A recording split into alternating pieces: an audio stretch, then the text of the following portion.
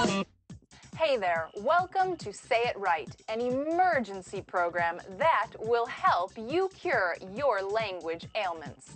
Is your vocabulary malnourished? Do you want to decorate your English with some fancy new words? Then you're in the right place. I am Anne-Marie, your language nurse, and I'm here to help you get your English back in shape. Let's take a look at what we will discuss today. How to grow different fruits in the desert and which fruit it is better to serve for dessert. Is it easy to play ball with somebody who tries to call the shots but doesn't know your ballpark figure? Why California girls made the word awesome a little less impressive. I'll explain all this to you in a few seconds, okay? Are you just about ready? Your treatment session is starting now. Let's take a big dose of knowledge.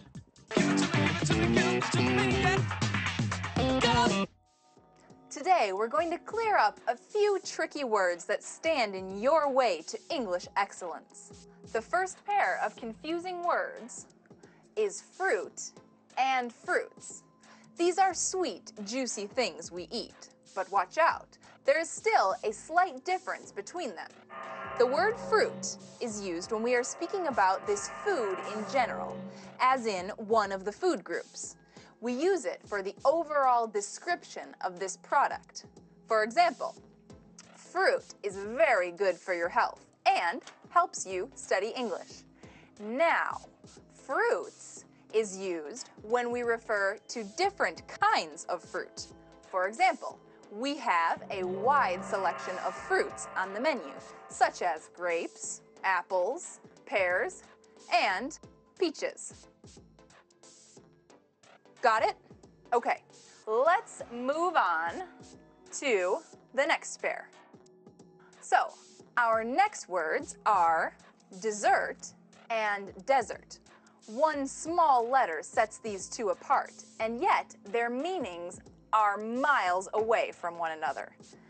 Dessert is a yummy treat we eat after a meal. For instance, today we are having a delicious fruit sundae for dessert. Got it? Okay, now, desert, on the other hand, is a hot, dry place where usually very few living things can survive. Like here. It's so hot and dry here. I feel like I'm in a desert. How was that? Do you remember everything? Excellent.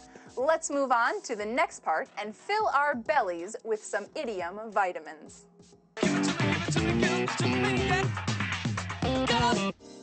Are you feeling weak?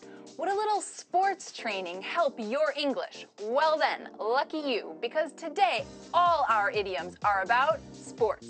Are you ready to play ball? I hope so, because our first idiom has already been used. To play ball means to cooperate with someone, as in, do you think the company is willing to play ball with us? Nowadays, it is so hard to find a reliable partner to do business with, but I'm sure you'll succeed. Before we begin working with that company, we should make sure we know who will call the shots. We don't want anyone to control our business except us. The phrase, to call the shots, means to be in control or make the decisions. For example, who is calling the shots here? We need to make a decision fast. Next, we need to know about how much this is going to cost us. What is our ballpark figure? A ballpark figure is the approximate financial estimate for something. As in, I don't know the exact cost, but a ballpark figure is about 1 million. Everything understood? Great. I know these idioms will help you and your English sound perfect. I don't know about you, but I'm hot, so let's hit the showers.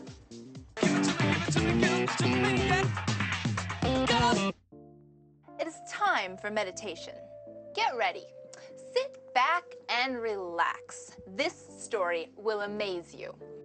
What is this word awesome that you always hear from the mouths of Americans? Ooh, I like that.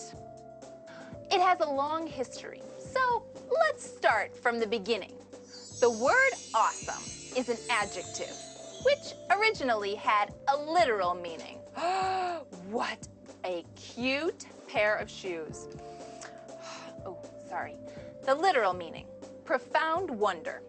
In the olden days, it was used to describe something that was truly amazing, such as the awesome power of nuclear energy, or the awesome view from the Grand Canyon? From the Grand Canyon. But in the 1980s, oh, I love it. The word was weakened by American usage. It started to mean simply something that was cool. Oh, so cool. Or exceptional. This word became especially popular in the state of California. Valley girls, or easy-minded and not so smart girls, made it fashionable. It was even used, that is good. It was even used as a catchphrase in a very popular teenage movie called Bill and Ted's Excellent Adventure. Now the word is used to describe anything that is remotely interesting. We could hear expressions such as awesome song, or that was an awesome party, etc. Everything understood? Ooh, I'm gonna get myself one of those. I hope that your English is now awesome after my language therapy.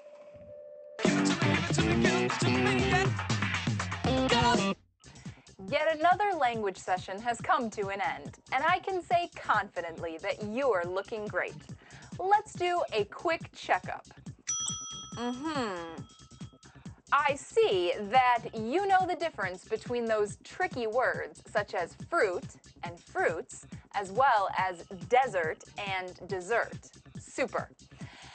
And, never forget how to call the shots, what a ballpark figure is, and how to play ball. Excellent. Now, you've got a new word, awesome, in your vocabulary from our meditation. That's really awesome. Keep up the good work, and you'll be an English star in no time. This was Anne-Marie, your language nurse, and you watched Say It Right. May your English be clean and healthy. Он, наверное, зеленый. Да, зеленый. Зеленый? Да, конечно. Let's move on to the next pair. Oop.